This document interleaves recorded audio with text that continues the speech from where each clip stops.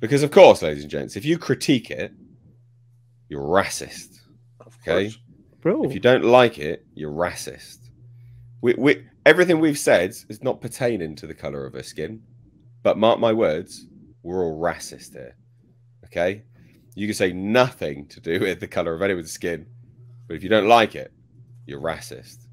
So I thought we would just set the stage there because, of course, everyone's a racist.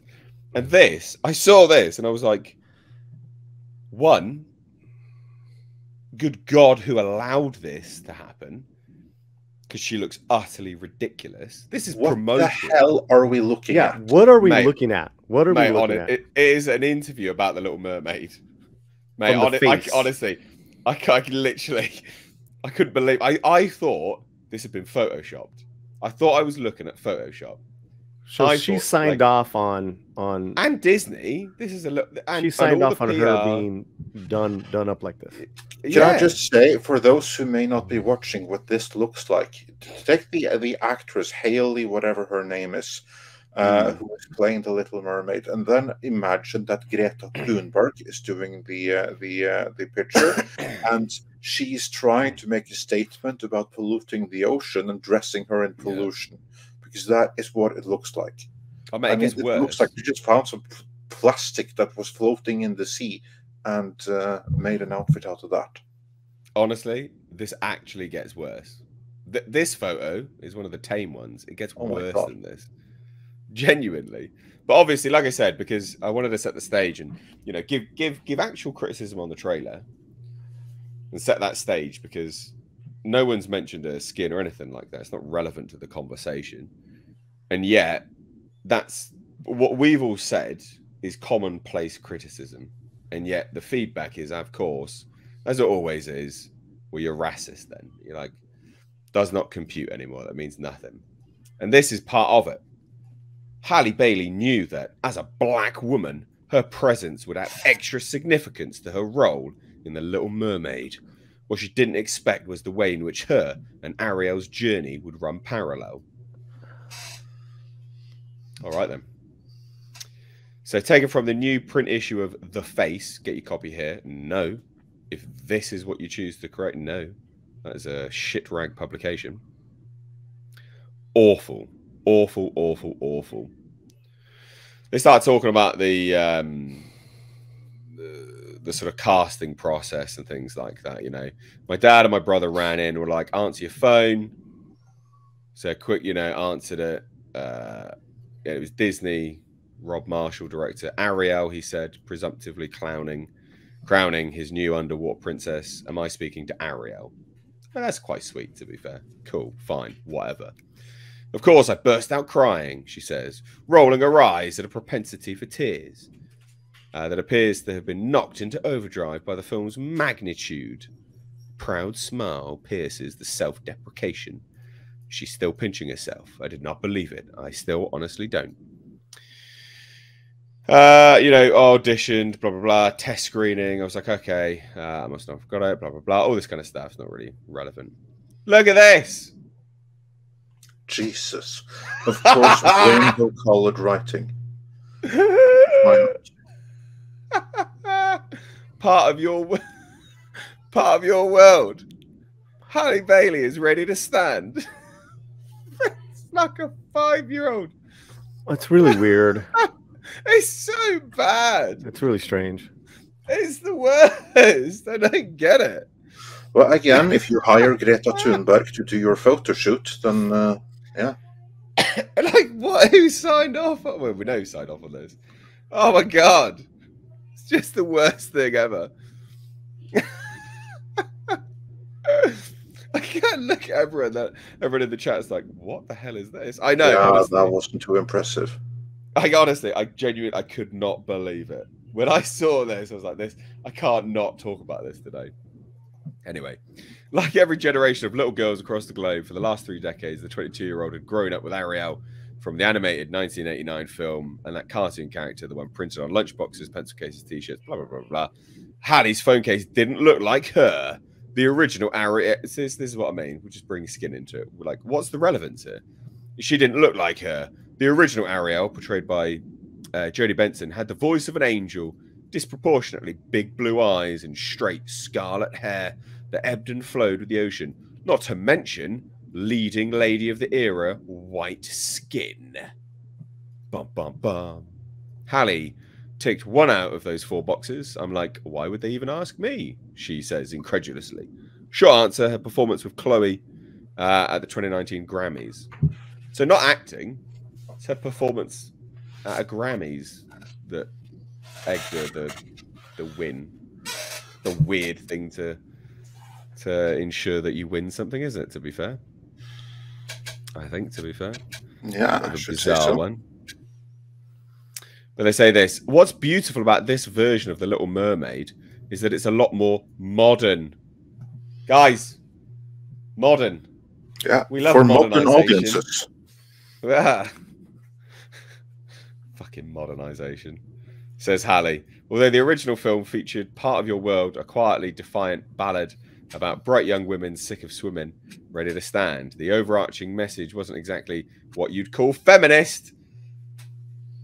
Get all the buzzwords in there. Yeah. Ariel literally relinquishes her voice and drastically changes her body for the man of her dreams. When we saw it when we were younger, she gave up everything for the guy, but I don't think that reflects modern women today. Guys, she's not going to fall in love. That's it. So now, no, of course not. So now it's more about finding freedom for herself because of this world that she's obsessed with. Prince Eric, the handsome, shipwrecked human for whom she gives it all up, is a cherry on top, but it's not all about him. I don't think it was ever all about him, was it? To be fair, it was all about her finding love. It's her choice to give it all up. Oh my god! Anyway, are you ready for some more shit photos? Because there's more. Bum bum bum. Oh my god! Yeah, again, I stand by this. Greta Thunberg making a statement. Look at this. What is this? Jesus Christ! It's so bad, isn't it? And is this for real? This is for real. This doesn't look. Dolce & Gabbana, Hot Moschino, Masha Popova. Why the hell would any of these brands want to be associated with this? I get that, like, fashion has like. I don't believe this is real. It's real. I promise. I don't believe it. I promise it's real. I think I prefer the haute couture fashion of the 70s. Oh, wait a minute. You might be right. I promise it's real.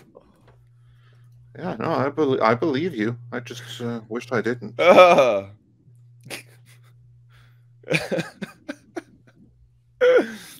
god, it's just the worst thing ever.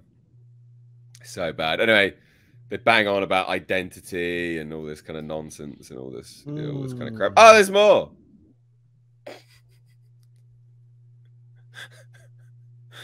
Yeah, looking like a good homeless activist. Yeah, well, you know, it's got to be done, isn't it? So anyway, more than 5,000 miles away from her big sister gave Halle the space for self-discovery. It was unfamiliar, intimidating, the scariest thing I've ever done, she admits, but ultimately, Halle's grateful for the experience that age 19 coaxed her out from under Chloe's wing and into adulthood. I really got to be alone with myself and say, oh, this is who I am. These are the things I like and these are the things I don't like. And with that big sis watching her back, Halle also learned to stand up for herself. I'm very protective of my family, but when it came to speaking up for myself, it was weird. I used to be paralyzed on the set of Mermaid. I learned how to say, this is what I need, without feeling bad about it. I mean, you're the star. I'm sure you... Whatever. Oh, sure. I think she learned very... But what she's saying is she learned very quickly that, yes, I can be a diva. Yeah. Oh, wait. More buzzwords. Divine intervention came in, ladies and gents. I felt like God was lining up themes in my life with the character. Ariel has this longing for something more. She doesn't quite know what it is yet, but she has to be brave in order to find it on her own. Being away from everybody for the first time in her life, I really love those themes of knowing that it's okay to be fearful and pushing through it. Oh, God, it's so bad. I feel like more? Oh yeah, no, it goes way. Yeah, there's more. There's actually one where she's showing a little skin. But it's all. Anyone in the chat, Is this hip? Is this cool? Because you know, don't ask them. I looked at the face here, and I looked at other articles, and they seem very, like, God, they're so ahead of us. They're so ultra cool. Oh, I need to go wear a bin bag. Should I go put a bin liner on? Let's take this off. No, I feel like I'm missing something. I feel like I'm not like I'm really old. And yeah, I feel like super fucking old looking at this. I'm like, Jesus, right, like I'm not understanding. So is it me? No, mate. I genuinely think this is just shit. You've taken a very, very beautiful woman. I think very talented. I wouldn't know that from this. No. Yeah, Paulie, I can tell you exactly what this is. No, you are not old.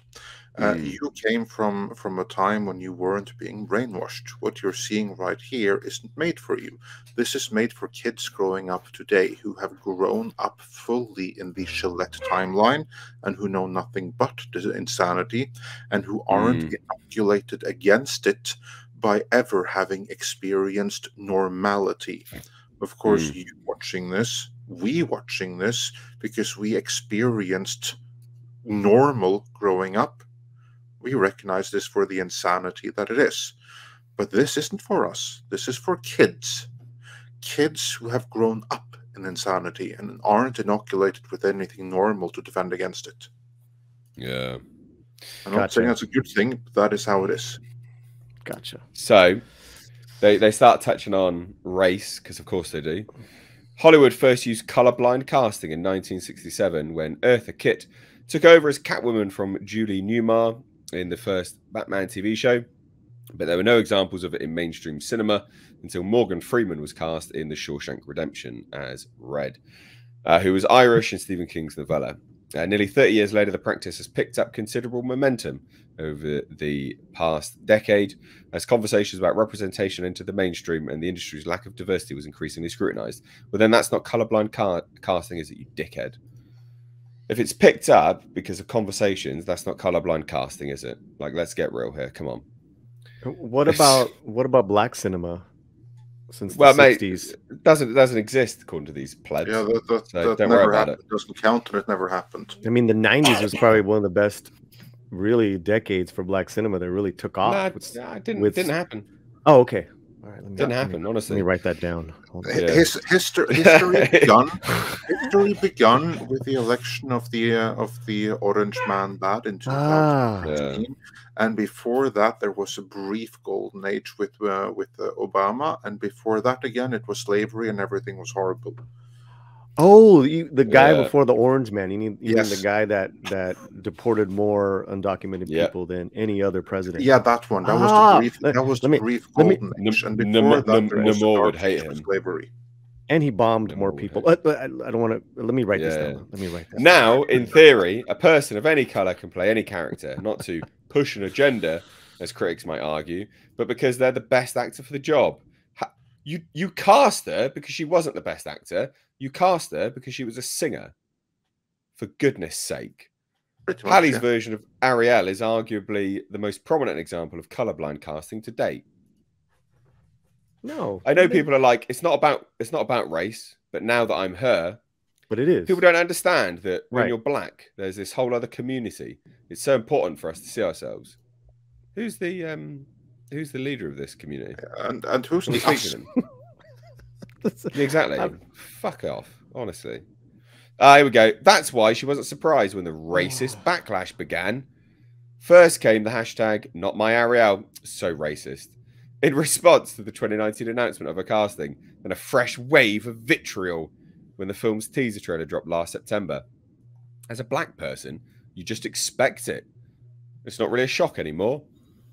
I mean, that's awful if you just expect it, but I'd also say that's an element of victimhood as well, quite frankly. She was never going to pay attention to what social media had to say. Anyway, when Chloe and I first signed to Parkwood B, that's Beyonce to you and me, was always like, hey, I never read my comments. Don't ever read the comments. Honestly, when the teaser came out, I was at D23 Expo, and I was so happy I didn't see any of the negativity. That's bullshit. All these modern stars, they're always on their phones, especially the young ones. Yeah, they live through them. Come on. I just honestly. And then she starts talking about loads of young girls chimed in. Bearing in mind, this will only be Americans as well. This won't be like there's not going to be like an an actual black African girl tweeting out to Halle Bailey going, "Oh, thank you so much for being Black Little Mermaid. That's my representation that I need." This will only be Americans because it's a uniquely Western thing, a Western black thing. Within hours, the teaser trailer dropped. TikTok was flooded with children. Yeah, exactly. Fucking TikTok. Flooded with children reacting to the first glimpse of Halle as Ariel, grinning as they gasped, pointing at the TV and yelled, "She's black like me." Painful. It just takes the sale out of any kind of like. Oh, there's more. Right. Yeah, I'm just saying, like, just let the work speak for itself. It's like, exactly. Because it's such a change. Like they made such a change. Like it is what it is. Let the work speak for itself, and you'll. It is entertainment, and if you've entertained people, then it's just like, oh wow, you changed all these people's minds. Maybe they were a little ignorant, maybe they were hesitant, but it's majority is that it has nothing to do with your race. It's just such a drastic change. Yeah, which is an absolutely fair criticism to come out with. Just go, oh, so why did you change that then? Yeah. Asking that question, a completely fair question to ask. But like, why did you change her? Like, it's not like you changed her from not a redhead to like a brunette. You changed very, very, as you say, drastic change. So it's a fairly just and pretty timid response to be like, why'd you do that then? I just thought this is a new thought. Let me ask you guys. Of all these drastic changes, my dog's going crazy. Where if the work wasn't great, right? Has there been an instance where they don't speak out against the racism? No, and that's actually the point that I wanted to hit as well. So yeah, you are of course right. They hit on the racism because they know that when this opens to the public, this work won't stand on its own. This work on its own is going to be received every bit as well as the trailer for it. I mean, whenever we've had this kind of stunt casting, and they really try to highlight this particular aspect of it, and it gets slaughtered because everything is horrible. Can you think of one case, even one, where everyone turned around and said, "Whoa, this was pretty decent"? No, because there hasn't been any. Because the work never ever stands on its own in cases like this. Well, and we got to go way back, right? Well, I quite liked. I like the Batman. I like Catwoman in the Batman. Loads of people didn't, but I quite like that. So, well, when's the last time it worked? Like when the work spoke for itself, and it was such a drastic change. I think one of the best examples is Battlestar Galactica when they brought it back. Oh yeah, and then when we talked to Edward James Olmos, in his prep, he prepped it as a Latino guy, but he's like, I didn't want you guys to know that. Like that's interesting, but obviously you saw the weight that he brought to that role, and then with this, and then with Starbuck being changed, I think that's one of the last times where the work, like it was better than the original. Do you guys know what I'm saying? Completely. Yeah, I agree, because the original, it had a great concept, fairly spotty execution, whereas in the new one, everything just clicked. They took the concept and they masterfully executed it. Even like the gender bending of Starbuck, it totally worked because of the execution. Now, were there like some people that were against it that never got over it?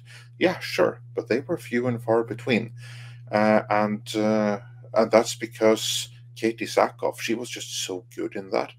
and Commander Adama. That is one of the greatest captains / admirals / commanders there has ever been. So much better than Lorne Michaels, was it? Yeah, Lorne Green. Lorne Green. I knew it was Lorne something. Yeah. And that's not a knock on him, but still, like Adama, and it was just so much more of a fatherly figure in a sense. Well, you know, and in talking to him, he had said, you know, my thing was that I didn't want to battle a monster. It's like I'd done Blade Runner. I wanted this to, you know, it had to be about the relationships. It had to be about this character. And I mean, that's what it should be about. And here, real quick, you have a very talented woman who can sing. So, you know, I think she's, you know, very, very pretty. It's like just, you know, go kick ass on that and let it speak for itself. Yeah, I mean, you're completely right. I think there are instances, right, where, so this is the thing, isn't it? So it's the response that they give is a uniquely, it's a unique response to when things have been changed, to go, you're racist, or you're sexist, or you're homophobic, all of that, right? It's all of those things. When they're, and asking for an example of where that's just worked and it's just spoke for itself, I genuinely can't think of any, but I can think of many instances where there are just female-led films or black-led films that are just great. They just are. They're just great. They don't have to. You know? They don't have to. Sure. They don't have to promote it because they're just exactly. They don't promote it as that. They just go, "Here's a good film. Enjoy." They go, just enjoy this good film, and you watch it and you go, "Ah, it's a good film."